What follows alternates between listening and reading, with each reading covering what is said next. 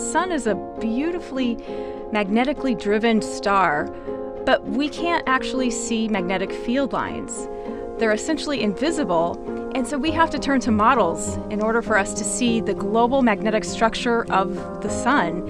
What we're looking at here is one such model, and the color coding represents what we call open magnetic field lines, which means that they extend from within the sun all the way out to really, really far out in space. The green and the purple have a north and a south polarity. The white lines are closed magnetic field lines, so they come out from the surface of the sun and then they loop around and close near the solar surface. Now you can see how beautifully dynamic the sun is as well. Magnetic field lines interact with each other. They cause big explosions to occur on the sun, and that's one reason it's extremely important to study the magnetic structure of the sun, especially on a global scale.